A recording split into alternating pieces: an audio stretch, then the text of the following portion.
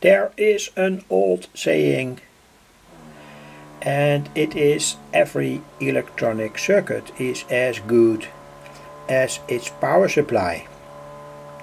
And that's completely true.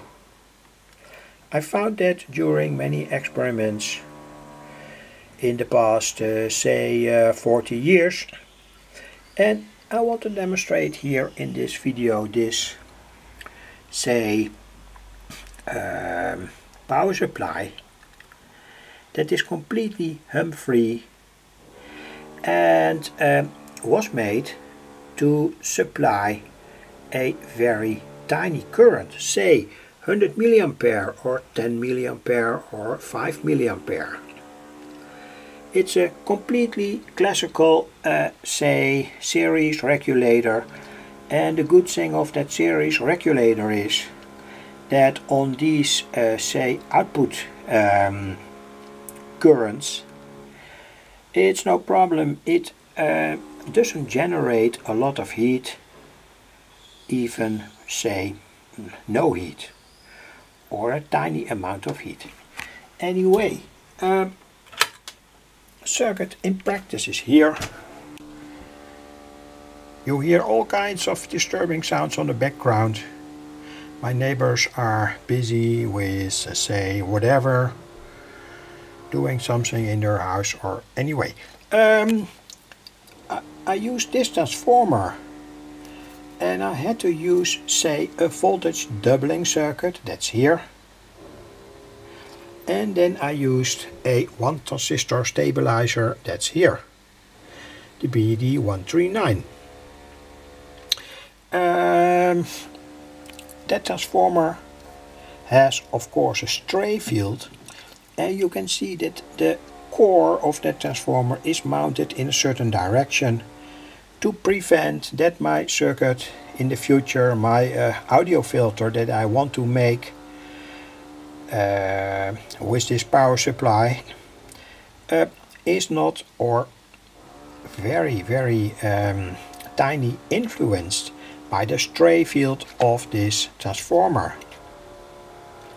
It's a transformer out of a nickel cadmium battery charger, and say the good thing or the bad thing about that transformer is that it only delivers 5.6 volts, and that's the reason why I've used here a voltage doubler made with 2 diodes, silicon diodes, 2 capacitors here, so that you have here at the output 15.3 volts, and that of course can be, say, beautifully stabilized to, say, 11 volts or 12 volts. That's good. And this is that part of the circuit. The Zener diode sets the output voltage. The Zener value must be subtracted with the 0.7 volt voltage drop that falls here. You can see that all these capacitors, say the mains capacitors and the output capacitor, and even the capacitor that bridges the Zener, are, say, bridged with small value capacitors. 82 nanofarad and 100 mega ohm resistor. So 82 nanofarad, 0.1 microfarad, so 100 nanofarad, and also here 100 nanofarad. And this capacitor is soldered, wired into the circuit, because a Zener diode can sometimes give out noise. This is, by the way, a Zener, not a normal diode. Zener diode. And in theory books I found, for instance, that a capacitor, non-polar capacitor of 100 nanofarad or whatever, can, say, bring the Zener noise down.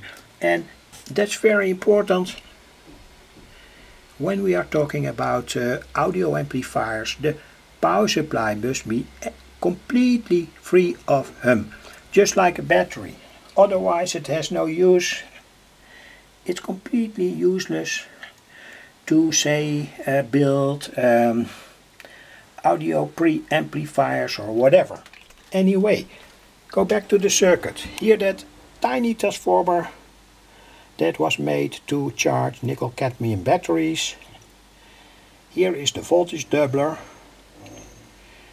and here you see all these caps here and here and here that bridge the electrolytics, and here the stabilizer. So at the moment the power supply gives out 11.4 volts. The current flowing in the circuit, I've made a dummy load here with this resistor. Gets a little bit warm, had not expected that, but anyway, it is a 820 ohms resistor. That's the load now here at the output of the power supply, and that means that 33.6 milliampere flows through that load, that dummy load, at 11.4 volts. More important, most important in such a case is always can you hear hum on that power supply. So I've connected here, hooked up the signal tracer. I now set it to the maximum voltage, amplification, and that means that we are now looking here at the output of the power supply and listen to sounds that are present or are not present on that power supply. At first we can conclude that there is absolutely no hum, and that's very important for audio. That is a pain, kind of pain that always pops up when you make audio amplifiers, preamplifiers, etc. So this is a good circuit that generates no hum, and I have of course connected my oscilloscope to the output. Let's lift up the sensitivity to its maximum, and again the line is completely straight. There is absolutely no hum audible on this power supply. So this whole setup is usable for especially say to supply small audio amplifiers, and I mean preamplifiers, not end amplifiers. The current is too low for that application, but it is completely hum free, and that's very important. And I also discuss many of these problems, issues in my book, Schematics to Audio Amplifiers and Loudspeaker Boxes. I've drawn here a filter. You will often see in, say, quality audio amplifiers a filter, a mains filter, that filters out all kinds of, say, disturbing signals on the main supply, say 50 Hz or 60 Hz, 230 volts or 110 volts. You can use that. You can find them, for instance, in computers. They use always such a mains filter. I didn't use it. Here the DC resistances, say 3000 ohms here approximately, and here approximately 3.5 ohms, of course measured with a DC ohms meter. It tells us not so much about the impedance. Anyway, it's an important value to know. Bend over somewhat. Amplification factor of the transistor is approximately 150. And this is the whole circuit.